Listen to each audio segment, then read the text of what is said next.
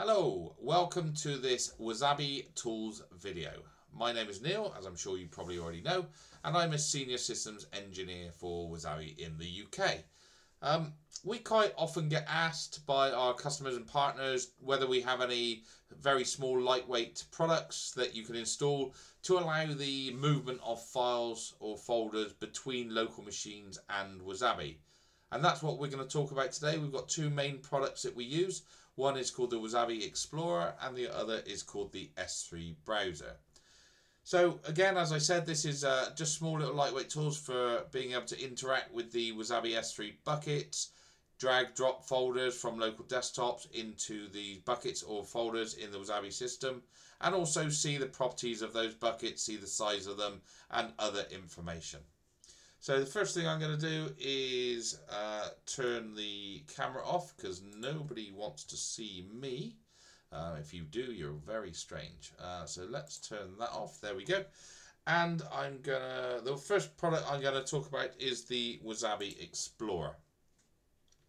So once you install the Wasabi Explorer, it looks a bit like the old Norton Commander interface, if you can remember what that was, if you're as old as I am. So you get two screens, one on the left, one on the right, connected into different areas. At the moment, these are just both connected into my local computer. So this is just my desktop, and over here I'm just showing you the root file system, so the C drive and other things.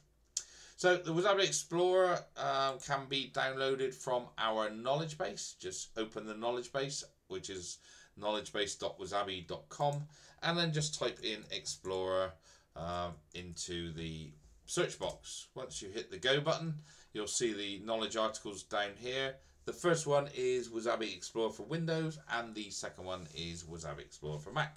So pick which one you're using. I'm a Windows user, so I'll pick the top one. And then you get the instructions on how to download the product, how to install it, how to get it up and running. I've already done that, so we'll just go ahead and look at the product straight away. I pretty much did the next, and it was installed. So the first thing I need to do is connect it into the Wasabi system. So I'm going to go ahead and add a Wasabi account. So we'll hit add on the accounts tab. And then the only option you get is Wasabi, obviously. Who wants any other storage?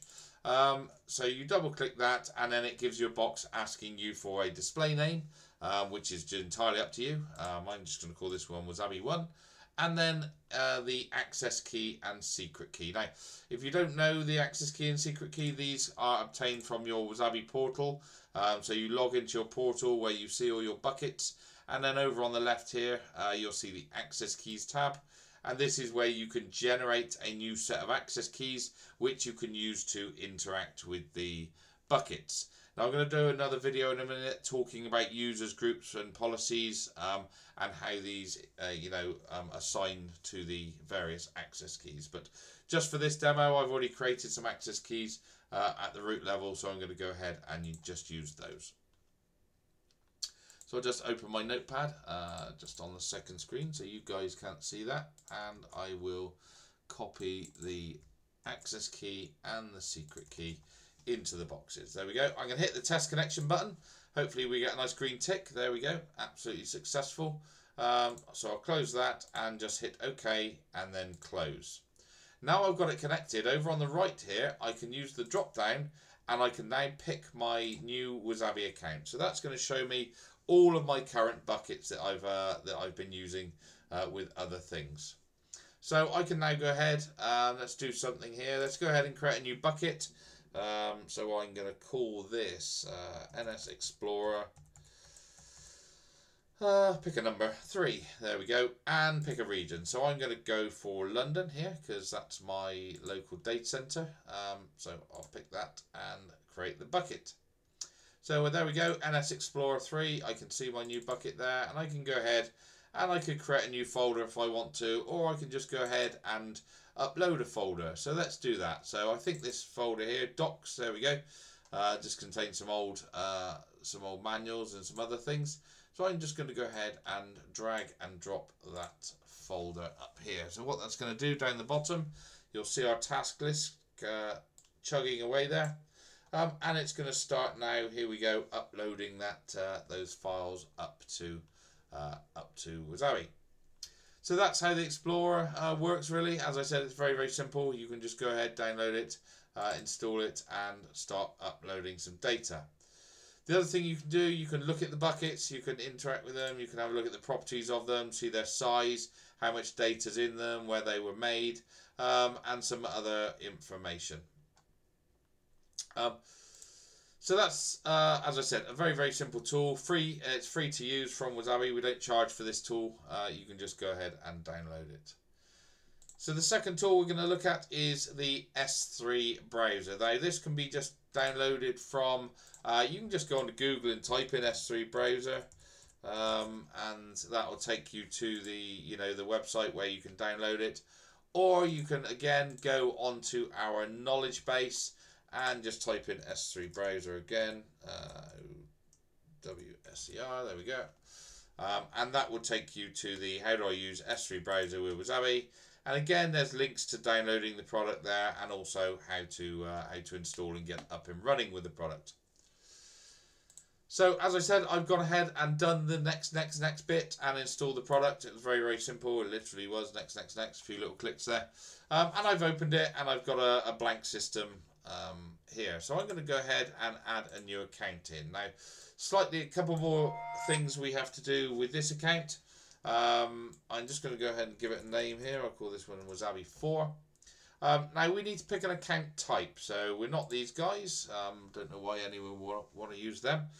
So we go for S3 compatible storage, but we do need to put in a REST endpoint now. Now, if you don't know what your endpoint is, you can go back to the knowledge base and just type URL into the search box. And then what second hit here is what are the service URLs for the Wasabi storage regions.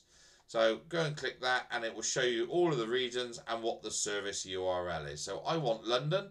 So here's the information for London, but I don't need all of it. I just need this bit in the middle, which is the service URL. So I'll go and copy that. And then I'll come back to my REST endpoint and paste that in. We don't need that giant space in front. Thank you. And I'll go ahead and grab my access key from my little notepad over here and my secret key. There we go. So once I've got those items in, so give it a name, pick S3 compatible, slap in the endpoint and then add in the 2 keys, I can just go ahead and add a new account. Now that will instantly talk to Wasabi and it's going to show me the buckets that I've already got created. So the bucket we made a minute ago with the Explorer, there it is. And I can see the docs there in that one. Same process for S3 browser. I can just hit the new bucket button up here. I'm going to go ahead and call this NS. Let's go for S3 browser. There we go. I've already got my regions set up, so I don't need to change this. It's already been in the tools, in the account, so I've already set up my default region as London. So I'll just go ahead and create the new bucket there. And here we go. We can see my new NS3 browser empty bucket. And I can go ahead and create a folder in here, or I can just go ahead and upload a folder again. I'll just pick this folder we used a second ago, the docs folder. And there we go. It will just start uploading all of those files that were in that folder into my new S3 browser bucket. That shouldn't take long, a couple of seconds. Once that's done, I can hit the refresh button and we'll start seeing the docs folder appear. And again, a couple of refreshes later and hopefully we'll see that it's finished uploading all of those files ready to go. And again, if I want to bring some of those files back down, I've uploaded a file to Wasabi and accidentally deleted the local copy. I can just go ahead and pick one of the files, hit the download button. It will ask me where I want to save it. So yeah, that's fine. Let's go for the scratch folder. And it will download that file for me. So there we go, 2 very, very simple tools. The Wasabi Explorer to give you that kind of Norton Commander interface, drag and drop between the 2 windows, or the S3 browser, which gives you this much, slightly more information kind of interface where you can, see what's going on, see your buckets, and see, again, interact with them, upload, download data, and view information around them. So I hope this video has been useful for you. As I said, I'm going to do another one in a minute around users and policies and access keys. So you might want to take a look at that as well. Anyway, thanks for watching today, and I hope you have a good rest of your day.